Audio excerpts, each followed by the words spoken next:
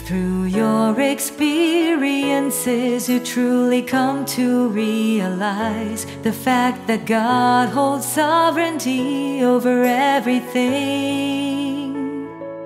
and that He orchestrates the fates of all things, you will be able to say a statement like Job did. I have heard of you by the hearing of the ear, but now my eye sees you. Therefore I abhor myself, I abhor myself, and repent in dust and ashes. You need to stand from the perspective of a created being and approach all of the people, events, and things that befall you from the perspective of recognizing that God is the sovereign of all things, and that everything is controlled and orchestrated by Him. You must learn lessons from it, understand God's intentions in everything that He does, and recognize what God wants to achieve and accomplish in you. In the not too distant future, you'll feel the same way that Job did when he uttered those words.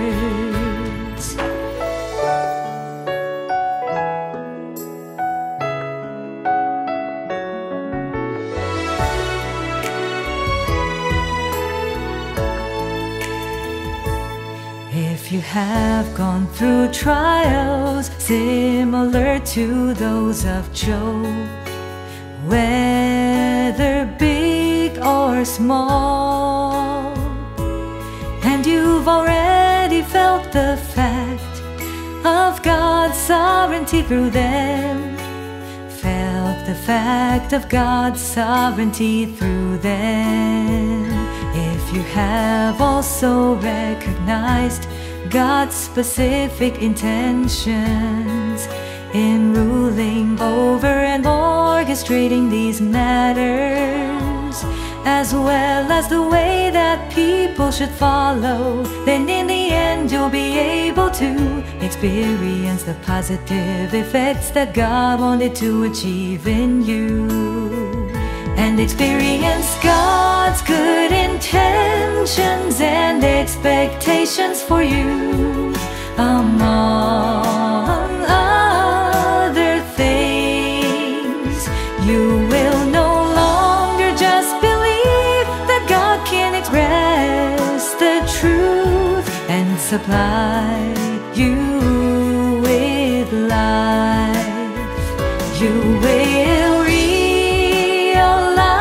in a tangible way that the Creator does indeed exist, and you also realize the fact that the Creator has created and holds sovereignty over all things.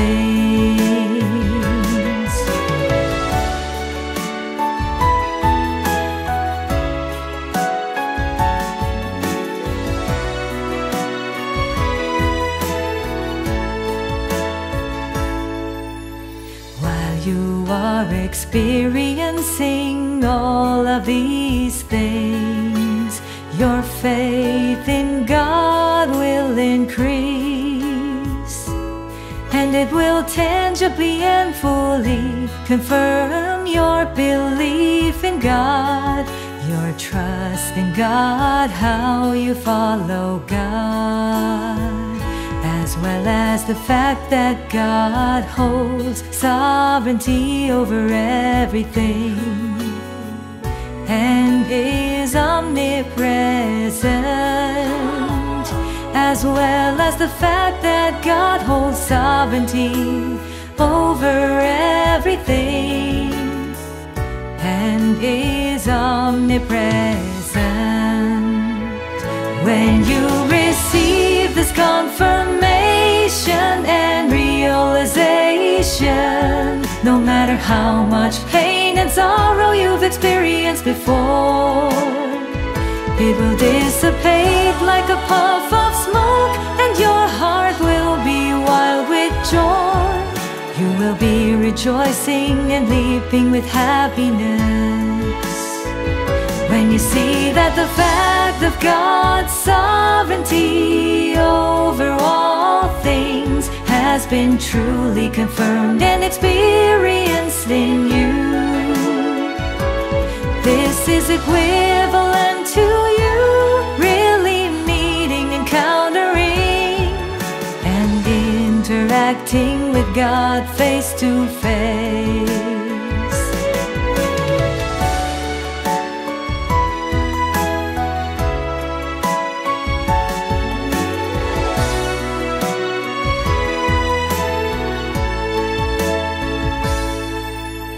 Which created being, which follower of God doesn't long to see God? Since you have such hopes, you should have the correct viewpoint and stance. The correct viewpoint and stance while experiencing everything that happens around you. And you should experience and comprehend everything in the way that God teaches and instructs, learning to accept everything from God and to view everything according to God's words, with the truth as your criterion.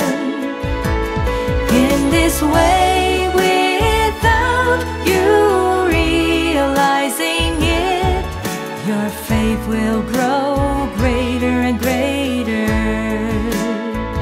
And the fact that God is sovereign over all things and rules over everything will gradually be confirmed and verified in your heart. Be confirmed and verified in your heart.